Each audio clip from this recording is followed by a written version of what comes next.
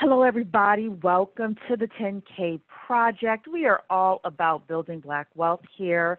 We want to say hello to everyone who has joined us for this special occasion. This is, I think this is our first really big major guest with our Building Black Wealth series. So we're very excited to have Lilia Bundles here today. She is the great-great-granddaughter of Madam C.J. Walker, only America's first female millionaire, Madam C.J. Walker. Not just Black millionaire, but female millionaire, period, self-made. So we're very excited to have Lilia here today with us to talk about Black economics, her family's legacy.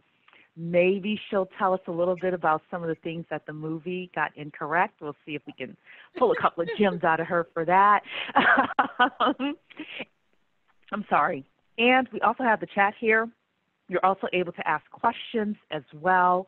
So I want to acknowledge people. We have people putting in their city and state here. So we have Tampa, Chicago, Frederick, Maryland, Fort Worth, Texas, Los Angeles, Hebron, Kentucky, hope I said that right, Mount Vernon, New York, Wharton, New Jersey, Baltimore, Norwich, Connecticut, Atlanta, Greensboro, North Carolina, Berkeley, California, Miami, Smyrna, Tennessee, Plymouth Meeting, Pennsylvania, Portland, Oregon, Vallejo, California, Bowie, Maryland, Richmond, Virginia, Atlanta, Columbus, Newark, New Jersey, Cleveland, Columbus, Birmingham, Alabama, Fairfax, Virginia, Fresno, California. We have Texas here, Dallas, Fort Worth, Tallahassee, Brooklyn, Edgewater, New Jersey. We have so many more people saying where you're coming from. So Indiana, North Carolina, welcome to everybody. And somebody is saying that they're only seeing my avatar here. So I'm going to work on my technical issues over here, but I am going to ask Ms. Bundles to introduce herself, tell us about herself while I figure out what's happening with my camera. So welcome. So I'm just so delighted to be here. My good friend Neil connected us, and so we have that small world journalism thing going on. But I was so excited. I actually had followed your Instagram page before you reached out to me because I liked what you were trying to do. And this is so important that we create generational wealth in our families, and you have a really incredible team. So I'm really happy to be a part of the conversation. So in terms of me, I have a 30-year career in network television news as a producer with NBC, and then as a producer and an executive with ABC News. So I had that corporate life, and that writing was my passion that led me to that. But I have been gone from that corporate scene for more than a decade. And I began to write about Madam Walker, my great-great-grandmother, really in high school 50 years ago when I was a senior in high school, but then in earnest when I was a student at Columbia's Graduate School of Journalism in the mid-70s. And my advisor, Phyllis Garland, the only Black woman on the faculty, recognized my name, Alelia, and asked if I had any connection to Madam C.J. Walker. I think she knew the answer, but I wasn't walking around talking about my family at that point. Mm-hmm. And Phyllis, being the wise person that she was, when I gave her some lame topics for my master's project, she said, your name is Alelia. Do you have a connection to Madam Walker? That's what you're going to write about. So that really set me on this path that has now turned into 4 books and connections with a company that manufactures Madam Walker inspired projects and National Historic Landmarks. And of course, more recently, Self-Made, the 4-part Netflix series based on Madam Walker's life, based on my book, On Her Own Ground, The Life and Times of Madam C.J. Walker. Well, that is a phenomenal, of course. I was so excited when Neil put us together, and also equally as excited when I saw the number of registrants and the number of people that were interested. And I don't think it's just because of the movie. I think that people are reconnecting with Black empowerment, with Black economics. And I'd love for you to talk with us about that from your perspective, from your family history, and anything you have to say with regards to that, because I see the surge of people that are saying, you know what, let's start getting our economics together, and let's start practicing group economics, and also figuring out how we can help each other in order to thrive. So what do you think with regards to that? So, I'll start with the kind of my nuclear family and then spread out to Madam Walker and some of the lessons that we all, I think, can learn from her.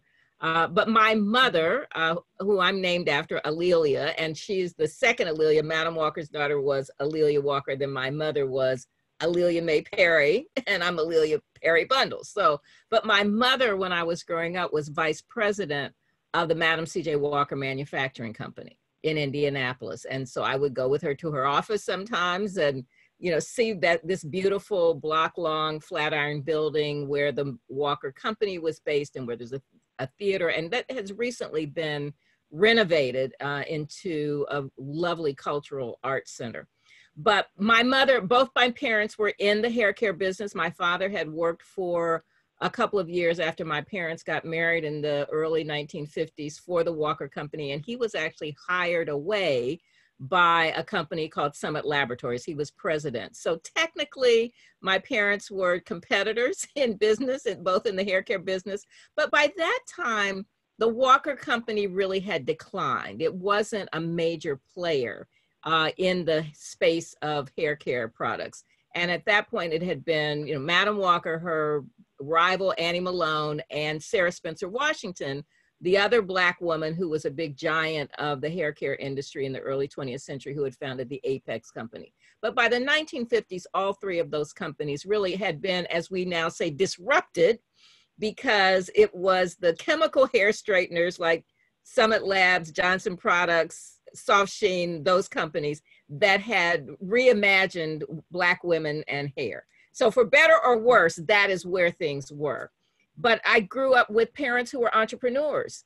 But they wanted me to follow my dreams, and my dream was to be a writer. I became a journalist because that was the avenue open for, a young Black woman who'd like to be a writer at that point when I graduated from college in the early 1970s. Hollywood was not yet open very much, for me. So I went into news, but I was following this path of telling the family story. So while I didn't work in the family business because that was not my passion, I have ended up, I think, keeping Madam Walker's legacy alive in a way that I wouldn't have done if I had felt forced in the family business. So sometimes people will say to me, how could you not have done that? But I don't think I would have been good at that. I think there are other people who are better at that. I was good at what I did. And now I am hoping that what I do is inspire others. One of the great responses to self-made is that a lot of people, especially because it came out that first weekend when we were all stuck at home because of the pandemic, it made people reactivate their side hustles.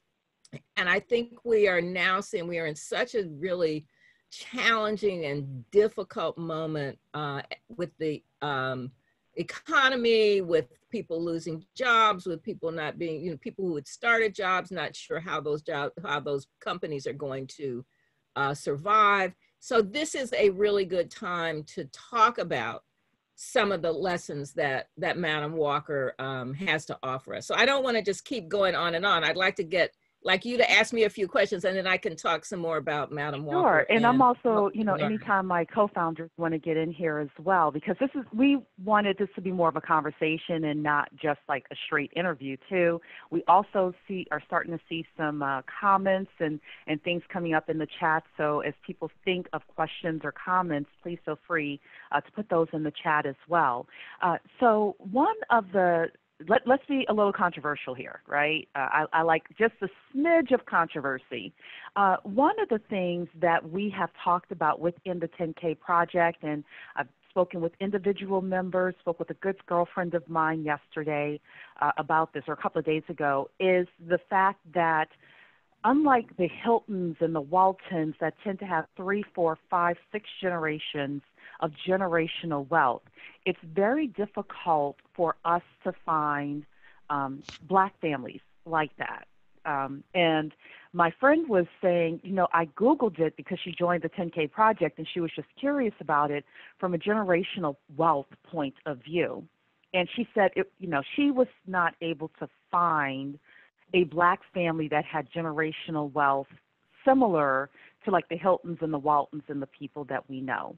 So, in your research, because you're a historian, you also come from the family that you come from. What are your comments with regards to this? And I also want to ask this from a point of view of, we have a lot of parents in here.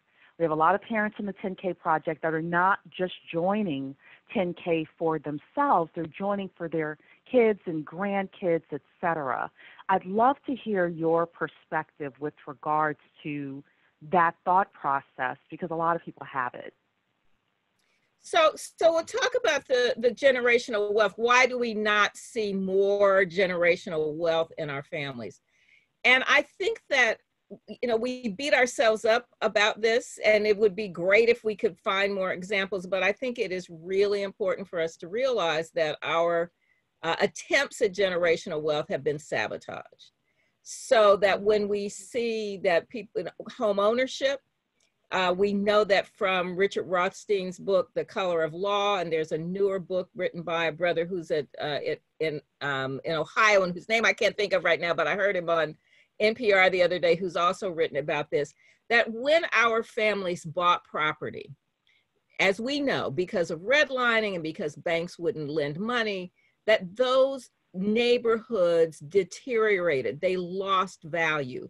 When we bought the same houses for the same prices in the 1950s, when my parents' generation, when those guys were coming back from Korea and from World War II, if they paid $30,000 for a house in a neighborhood that was predominantly Black with the same quality of housing, and a white family paid $30,000 in Levittown where Black people were excluded, a house in Levittown is now worth $300,000 or $400,000 or $500,000. Our neighborhoods are underwater. And that was a federal policy from the FHA. That was a banking policy that was intentional, that our neighborhoods would be deteriorated. And then during the 1950s, when highways cut through so many Black neighborhoods, that further diminished the value of our homes. So we had that. And then, of course, in 2008, when the economy collapsed and all of those, sort of fake financial instruments that targeted our community. So it's not to say that that there's not some responsibility on our part, but I will say that if we should not say Black people just didn't create generational wealth. What is wrong with us? So there are reasons why this happened. And in terms of my thoughts about how to connect this to Madam Walker, one of the things I think that made her different from her competitors is that she expanded beyond just the making of hair care products. That when she had her first convention in 1917, she was really looking at women and trying to help them become economically independent. It's like, yes, great. We have a hair care product. It works for us. We need to sell that hair care product, but we need to use those sales and we need to use our organization to create wealth. And education was key for her, and buying homes was key for her. She built homes. She tried to help other people finance homes.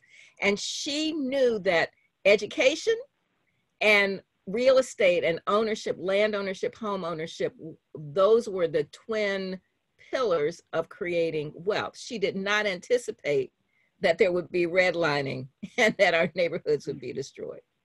From my own family, certainly, the Walker Company really suffered during the Depression and, sort of made its way back up. But I would say that for my family, education was critical. And it's not education, but I didn't have loans. I didn't have student loans. And while I did not have a trust fund, I did have a situation where my tuition was paid so that when I graduated, I did not have debt. And that is a huge problem for our communities now. Right, because we are told to get our education. So all of us here on the, as part of the 10K project are either mid-40s or early 50s, and we were told at that time the only way you can get out is, not get out, but, to survive and to thrive is to get education. And it wasn't just a high school education. It was a master's. My mother was trying to get me to get a doctorate. Dr. Keisha has a doctorate degree. And then now we're looking back and we're like, oh, wow, but we also have all the student debt that came with it where our counterparts don't. So I know that you mentioned that you looked at our website, the 10K Project, so I'm going to put a plug in, but it's more so a plug of, okay, so where do we go from here, right? So I want to tell everyone what the 10K Project is, and then I'm going to ask Ms. Bundles to talk from her perspective of some of the things that she thinks that we as a community should do while leveraging the 10K Project in order to help build Black wealth and generational wealth. So the 10K Project is the largest community of Black investors who are funding Black businesses for as little as $100 per investment. And the concept is simple. When 10,000 of us get together, we put in $100 each. That's $1 million. We can start funding our own businesses. We can profit from our own innovation. We can create jobs in our community, and we can help build Black wealth and hopefully help close the wealth gap. So the technical term for what we're doing and the law that we're using is the Jobs Act of 2012. And what we're doing is something called equity crowdfunding. Crowdfunding has been done by our people for centuries, right? People have heard me before talking about my grandmother in the Black Baptist Church and the building fund. It's the same type of thing where the pastor would get up, he would say, members, we need $10,000 in order to fix the roof, and we're going to pass around the offering plate. And, everybody would put in a certain amount of money, and next thing you know, the roof is paid for. That's crowdfunding. However, with equity crowdfunding, instead of us just giving money to businesses and donating money to businesses, now we get equity or shares or partial ownership in those businesses. And we're starting to become strategic in terms of the types of businesses that will be on our platform and that we will fund. So our platform is governed by the Securities and Exchange Commission, the SEC. All right. We have to be fingerprinted as co-founders. We have to have FBI background checks, all of that. Also, the businesses that come on our platform also have to go through SEC guidelines and things like that. And then we will also have some additional requirements for companies that want to be on the platform. But we're looking at certain industries. We're looking at certain types of businesses. You definitely have to have a scalable business, a business that can grow, that can be either, go on the stock exchange one day or be sold so that you can make the investors whole, or something that makes so much money that a company is able to start giving dividends or profits to the investors. And we're being very strategic with the conversations we're having within our community. So now that I've given everyone that overview, Ms. Bundles, like you said, you went, you took a look at the website, and you seem to be on board with what we're doing. I'd love to hear from your perspective some of your thoughts about the 10K Project and how everyone in the community can really leverage what we're doing. Well, I think you are, absolutely. This has been going on in our community for centuries, whether it was benevolent societies, burial societies that were going on even during the antebellum eras among free people of color. People were pooling their money. And what you are doing now with this SEC endorsement is you've created trust, because I think anytime people are talking about their money, that is really critical. that they feel that whatever they put up is going to be used and is going to be managed. And we can see with some of the philanthropy circles, the giving circles that we've seen other people in our community putting in $100, $1,000, managing that portfolio, watching it grow so that there can be, excuse me, some support of charitable organizations. But what you're really talking about, of course, is in some ways a kind of a venture capital model, but that allows people to get in at a much smaller amount, so that they can really see it. So I think that it will send, $100 to a crowdsource fund to buy something, or to, and understandably to support a defense fund or to support a burial fund, excuse me, for people. But to be able to say that you're watching a business grow seems to me to be a perfect way, because in many of our families, we don't grow up with this sense of owning stock or monitoring it. And if you could see that your $100 or your $500 or your $1,000 is helping to grow a business, I think that's a great education for people. I guess, one of the things that I don't know from reading the website is how, when like 6 months out or a year out, how are people able to see what their investment has done? That's a great question. So the SEC has guidelines with regards to the reporting frequency that the companies have to do and how they report. Similar to how a public company, a company on the stock exchange, has to have their annual reports. A lot of times they'll have quarterly reports as well. Well, you will have that within the companies within the platform, because once companies raise money through equity crowdfunding, they are governed by the SEC and they have to follow those rules. So that's actually one of the interesting things you're mentioning, because one of the things we encourage people to do if they have kids and their kids seem to be very interested in a specific industry or a specific business and they've decided to fund it, is that they will get the newsletters and the updates from those entrepreneurs, and the kids now are able to see that entrepreneur's journey from startup to growth. And a lot of times that can be very inspiring, and our kids can see industries and opportunities that existed. So, and I will open it up for the rest of my panel here if you all have any questions you want to ask. Certainly. I would love to know specifically, just tagging off of the watching someone grow a business. I think because you came from an entrepreneurial family, how did that impact you? And what do what parts did you take, even though you went, like you said, into a corporate environment? What are those elements that were definitely cross-pollinated for you to make you successful in your career?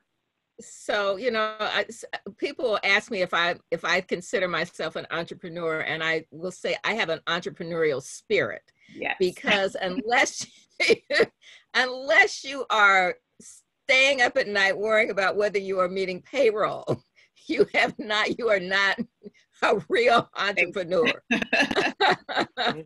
But both of my parents, worked very hard. I mean, it is 24/7. You are always thinking about ways to grow the business, ways to motivate employees. I have managed people, but that's not the same as actually owning the business and making sure that you're paying the taxes.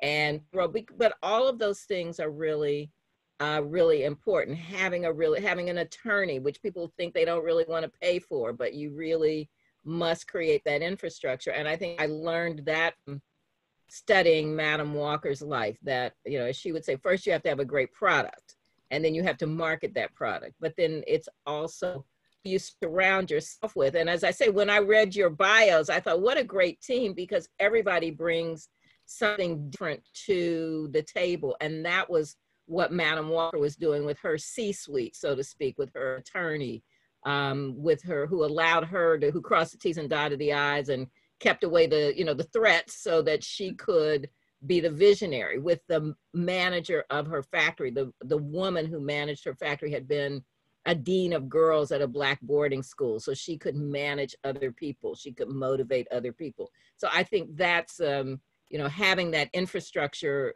in addition to your great product is is important. But yes, being an entrepreneur is 24/7. You know, I had a 365 too. Yes. I have a Go ahead, Dr. question. Keisha. Yes, I have a question, and this is such an honor to speak with you. I tell you, My pleasure. what I wanted to tap into is really what I'm hearing you say when you had the opportunity to actually go your path. So you are bringing up a point about freedom. That's the freedom that we want to give our kids. I often talk about how, our parents did the best they could, for us. I'm from a working class family myself, and they did the best they could. So, I did the education thing, but here I am. I still got to do something with the education to have it be meaningful. But what I'd like to be able to do for my children is to be able to, give them, generational wealth where they have the freedom really to not feel pressure to do what I did necessarily. So, what was that like just to be a part of a family where that was even an option? Some of us just don't have that being a first generation, And I saw that my friend, Dr. Gloria Murray, asked a question that kind of syncs up with what you're saying. She is saying, what about people who say, well, I don't really want to give my children something because maybe they'll waste it, or maybe they won't, maybe they'll be spoiled. And I just, so to your point, how we really look at the next generation. Some years ago, I went to a weekend that Northern Trust hosted for some high net worth African-American clients. A number of people who had made a lot of money, some first generation, some second and third generation. But there were at least a couple of seminars on how you train your children.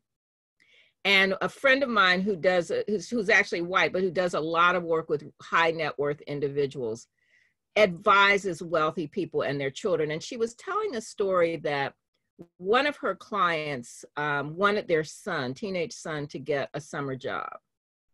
And not only were his friends teasing him, the other parents were questioning why they would have their kid get a summer job when he didn't need the money, when the parents could give him everything.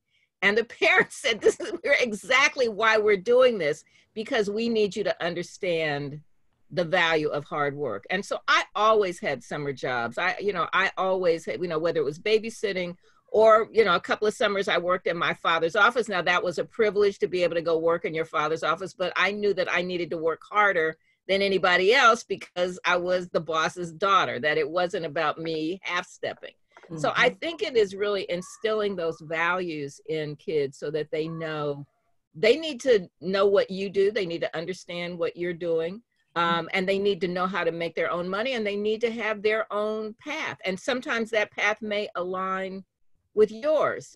We can see with the President of the United States that nepotism is not a good idea. But but our kids need to find, the thing that really works for them. And sometimes, I've seen people who have their own businesses and some African Americans, and they make their kids go do something else first and then come back. Yeah.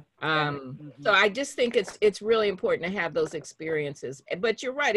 If you're able to mostly pay for their education so that they graduate without a huge amount of debt, that is the hugest gift you can give a kid.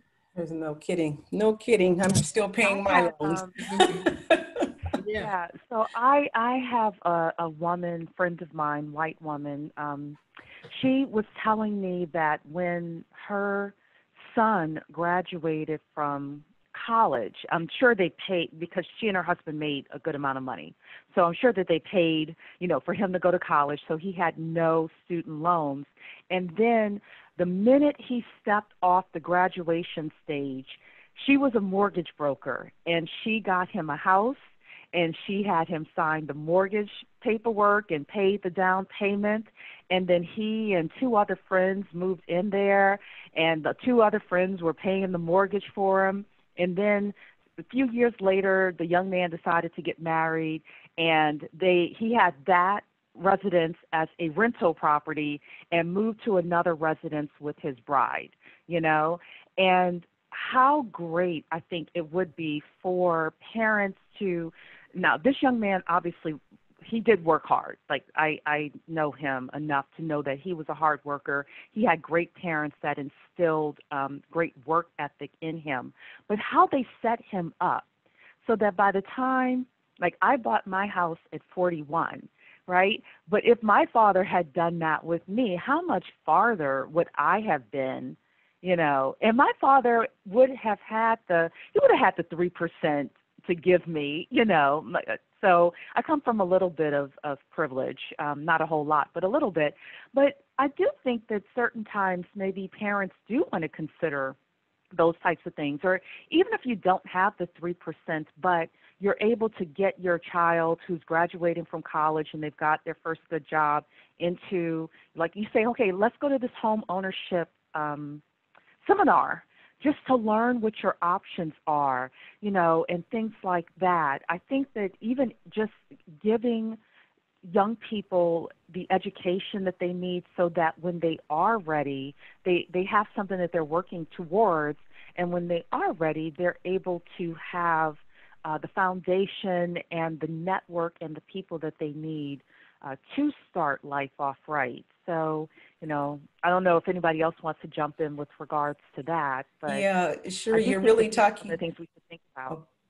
Yeah, you're Go really ahead. I'm sorry. you're bringing up the point of cultural capital. If there's nothing we can't pass along, no matter what our station is, and I really mean that. Like, I know there are other people who are probably listening to us and saying like, oh man, well, I'm really struggling. Some people might be, but that cultural capital piece really does go forward. Just being that person. There's just so many stories, where people really struggled prior to, but taking their child to the museum or to the library, or just giving them experiences beyond the block. That's huge. That's the first huge step.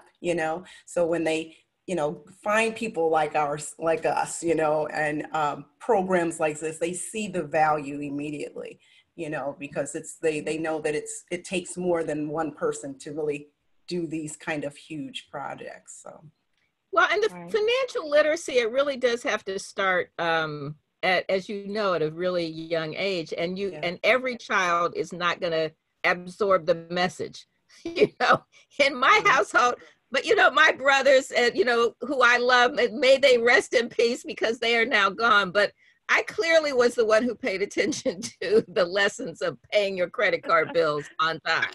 And everybody doesn't get it. So you have to really, see what is your child's capacity for paying attention. And I will say that in my family, my mother's father's family, my mother's family, her father was truly a child of privilege, born in 1892, whose parents had gone to college. He was an attorney. His father had been a merchant and owned a funeral home. But my grandfather had a little bit of a gambling thing, and he played the stock market and the horses. So, but my father's father, who had very little education, but who was a laborer on the Pennsylvania Railroad and raised 9 children during the Depression, had a pension, and he was a hustler. He always had many side hustles. So at the end of their lives, one had more money in the bank than the other, and it wasn't the one who had grown up with privilege. So it's like, how do you use those lessons? Eric, you haven't talked. Yes. Well, listen, I do have a question, Ms. Bundles, and this is, Cherie started it because Cherie mentioned controversy, so this is going to be controversial. So now, having such a rich heritage, especially in the Black hair care industry, how do you feel when you look at the current state of the industry itself, where, let's just be honest, it's not controlled primarily by Black folks, and yet, we are the number one consumers of the product itself. How do you feel about that? Because of course, like the conversation has come up before in a lot of our groups about entrepreneurs that do want to enter into this, Black cosmetic beauty and hair care industry. But like, what is your take on that? Because many times, to be honest with you, I get a real pang in my stomach when I see that and know that that is how things are happening? You know, it's really, really complicated.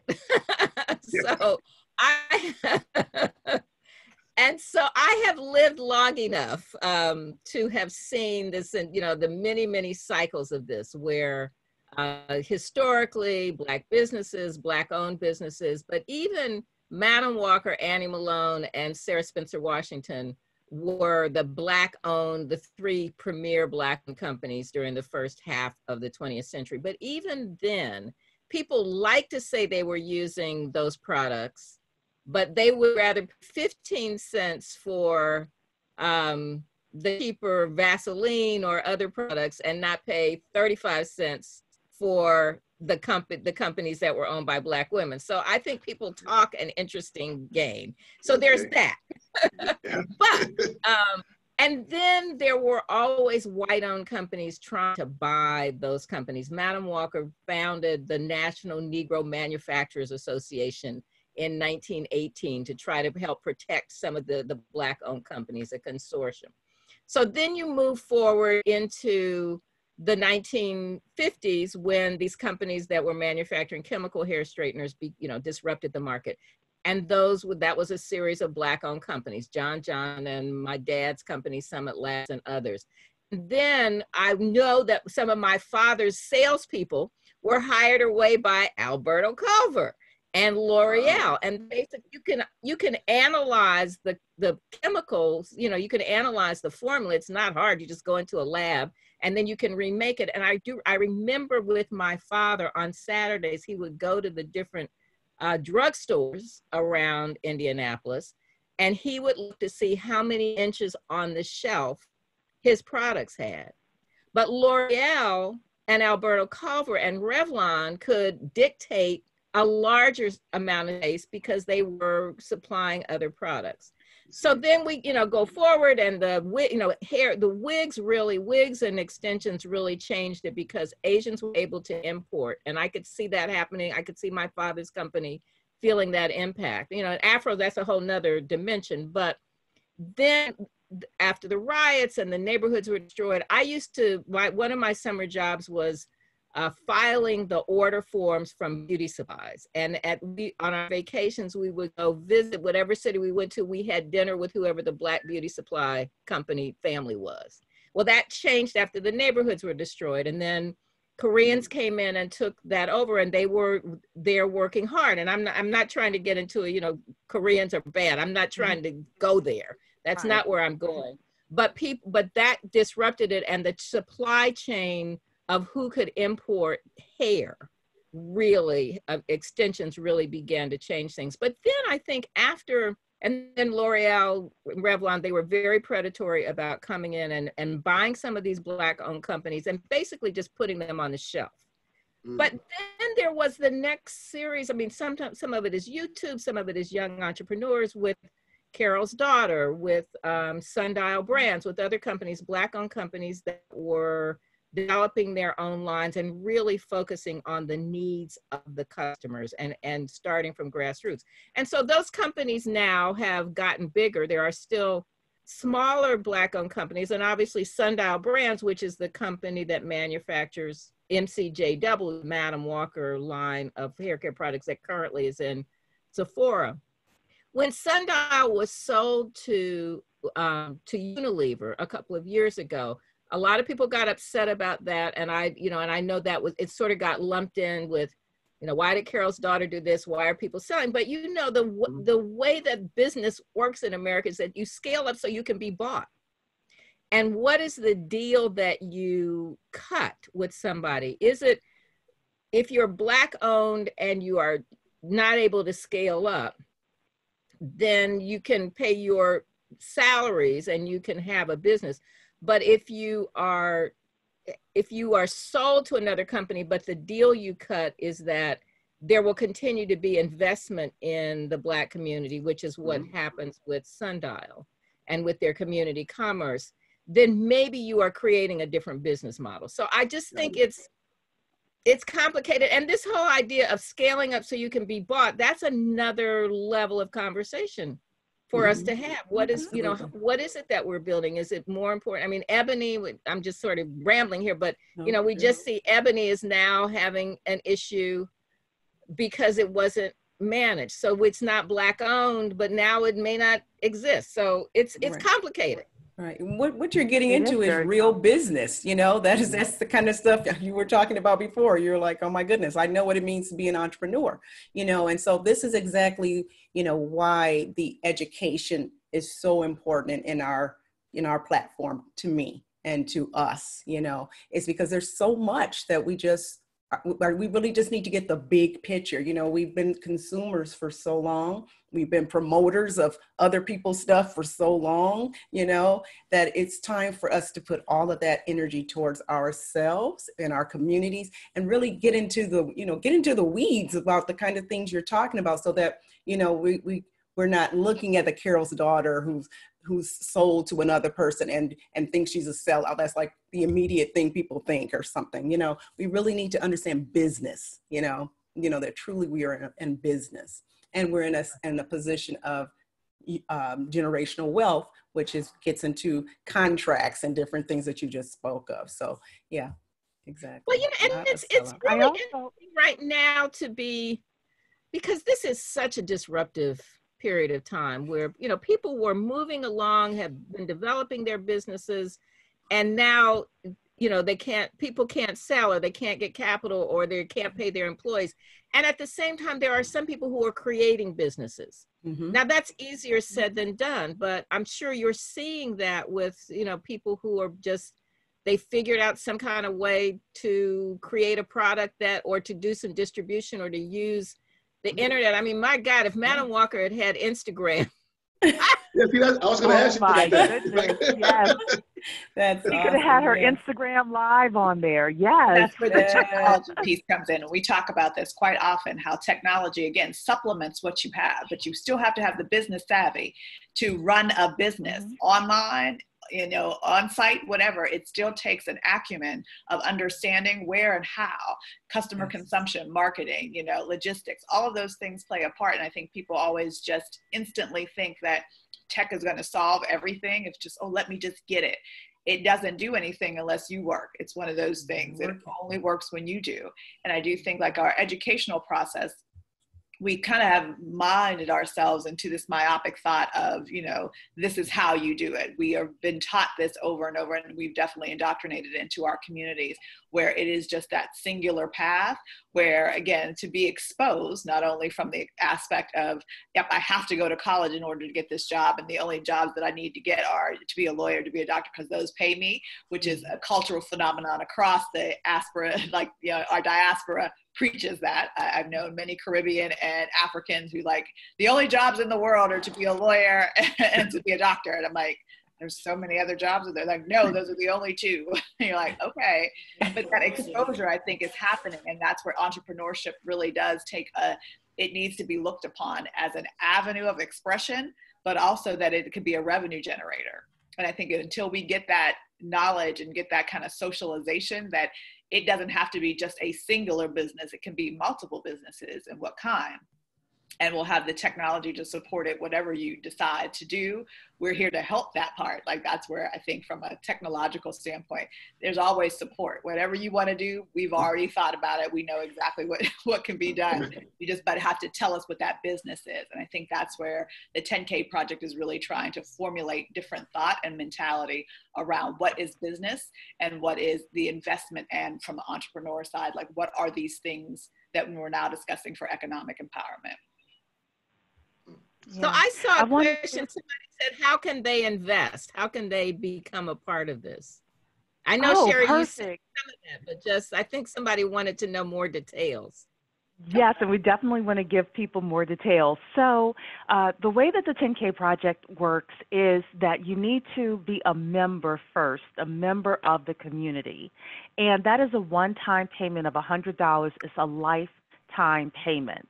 So what will happen is if you decide to, if you like what you hear, come to our website, the10kproject.com, take a look at what we're doing.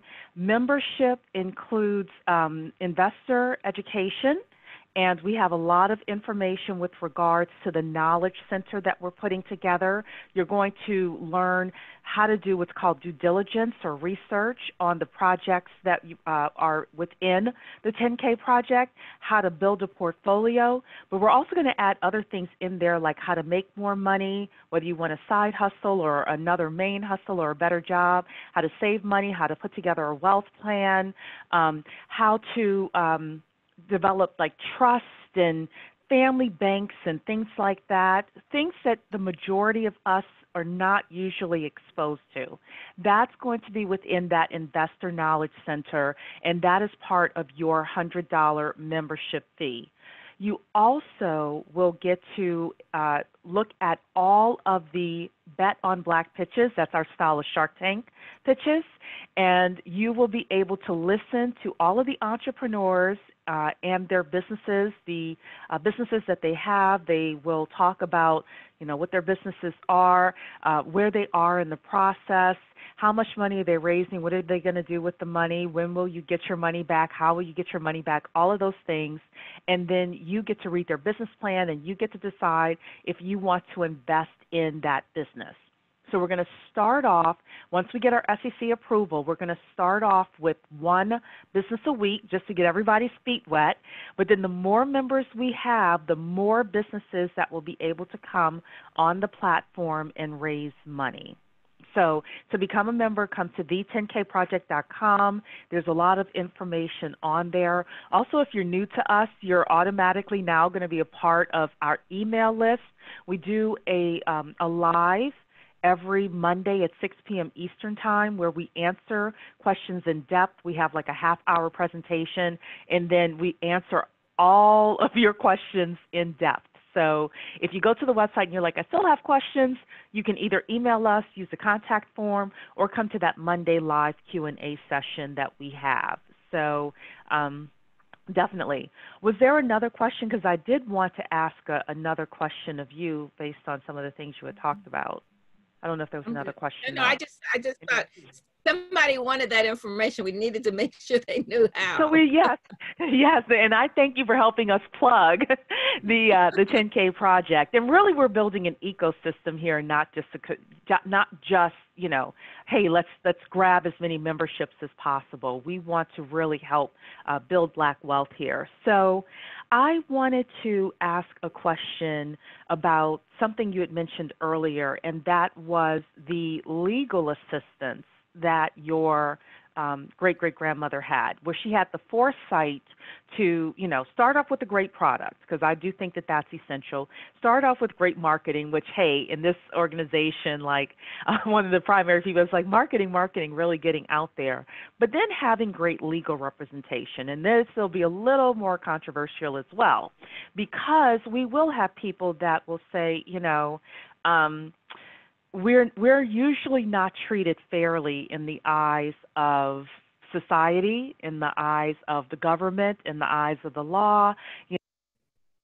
And I'm wondering what your thoughts are with regards to where we are today, and how we can use equity crowdfunding, but also understanding maybe some of the challenges that our ancestors had and how we can position ourselves today for success. Because, that's something that people think about as well, and it's an understandable concern. Yeah, well, just from the legal standpoint, there's certain part of the infrastructure that just really has to be tight, because if it's not, it will come back to bite you. And it's paying your taxes, making sure that you have the CPA and not just, somebody who can do taxes, but somebody who really understands and who can help you structure.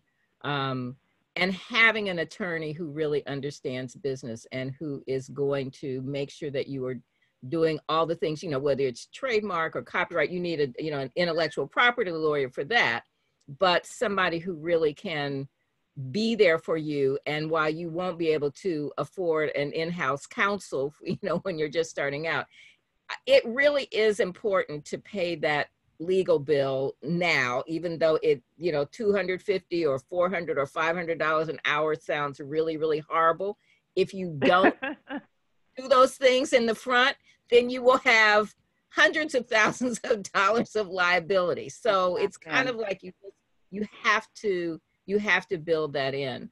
And that is certainly what made a huge difference for Madam Walker. F.B. Ransom, her attorney, was, he just really kept the threats away from her. And he was great at record keeping. And I will say one of the reasons I can tell Madam Walker's story now is because between her attorney and the secretary and some of the key people in her executive team, they saved every piece of paper. So I have literally tens of thousands of records, and those have been digitized. It is the rare Black-owned company from the early 20th century that has the records. And, you know, while we do a lot of things on the computer now, those discs need to be saved. We need to not only do that for the running of our business, but to leave a legacy so that 100 years from now, whatever it is you're doing, somebody is writing about.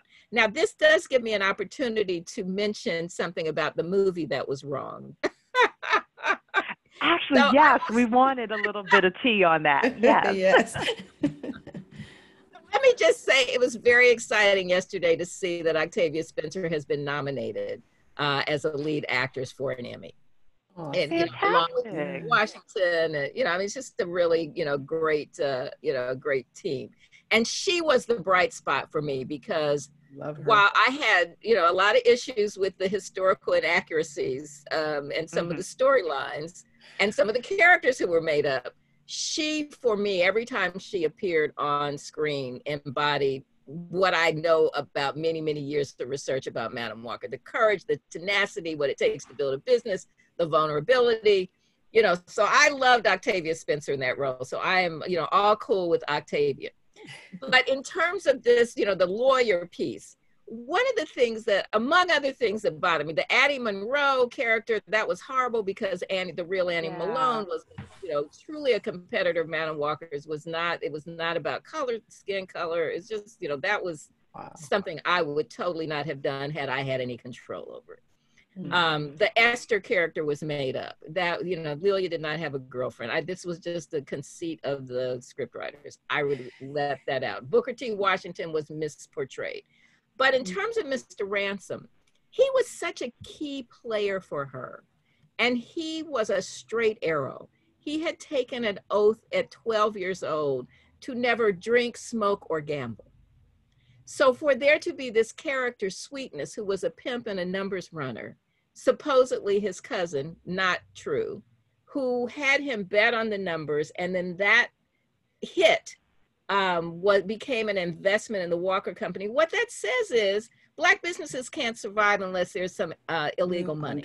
Yeah. And so that's a stereotype that really made me unhappy, because that's not true. And yes, it is true that, one of my best friend's mothers hit the numbers in Indianapolis and she was able to build a new kitchen, when we were growing up. Okay. And, it's not like, but it was the lottery. It was just the illegal lottery. It's not like I have anything literally against that, but I'm just saying that was not the case here. Yeah. Right. And actually in the movie, it made your, great-great-grandmother very vulnerable. Mm-hmm. It really made the business very vulnerable, whereas here, what you've talked about with the legal, and I want to say this, the legal, she wasn't just saying this for us as the equity crowdfunding portal, she's saying this for all entrepreneurs out there, whether or not you're raising equity crowdfunding money or you're going to the bank or, or you're just doing self-funding. You do want to have your records together. You do want to have proper representation with regards to who's doing your taxes.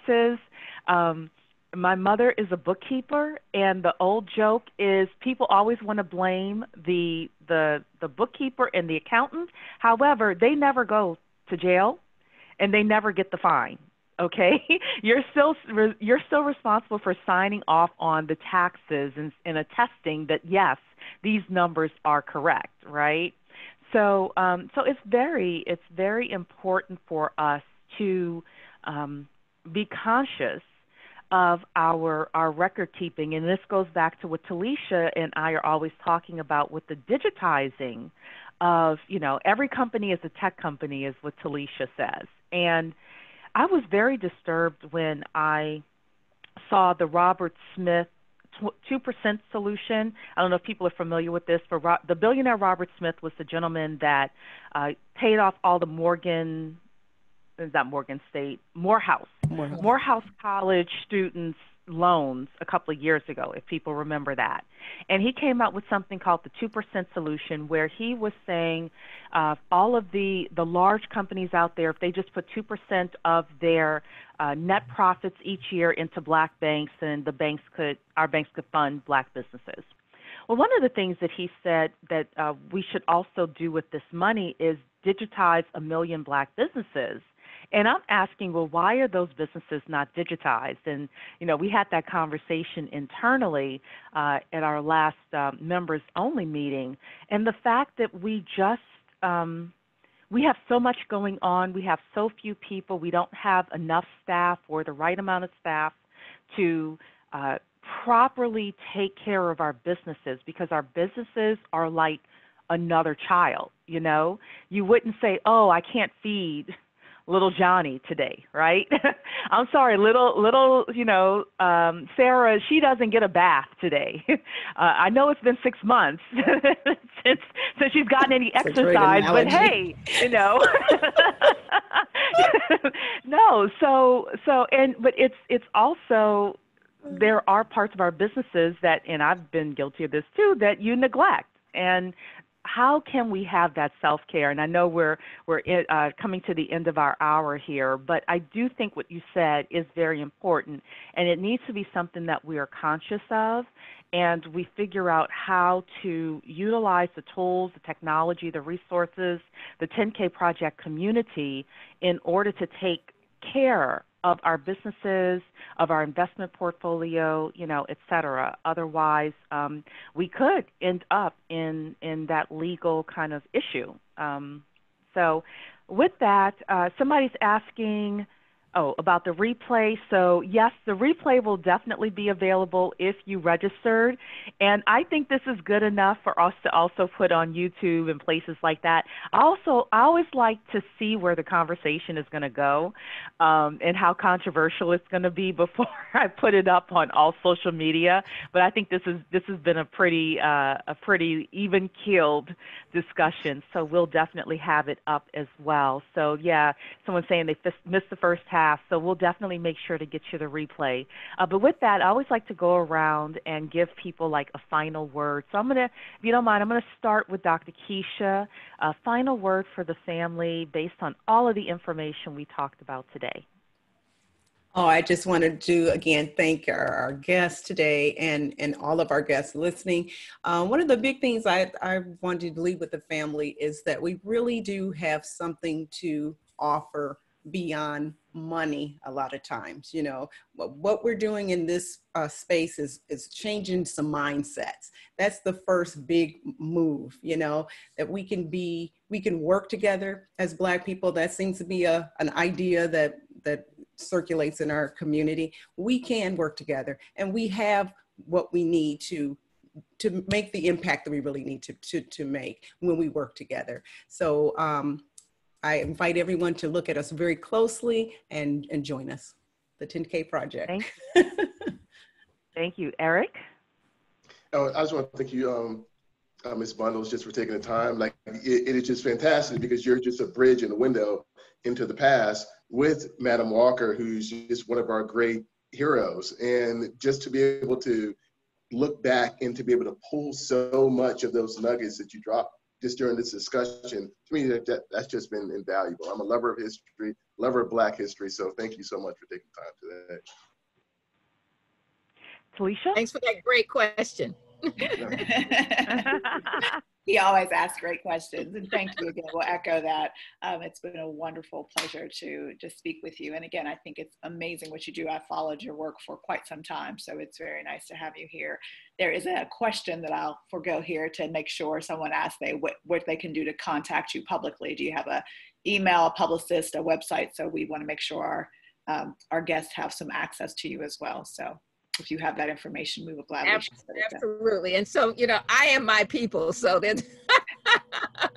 but But I do have a website. It's aleliabundles.com, ALELIA bundles.com, and madamcjwalker.com, MADAM, no E, MADAMCJWalker.com.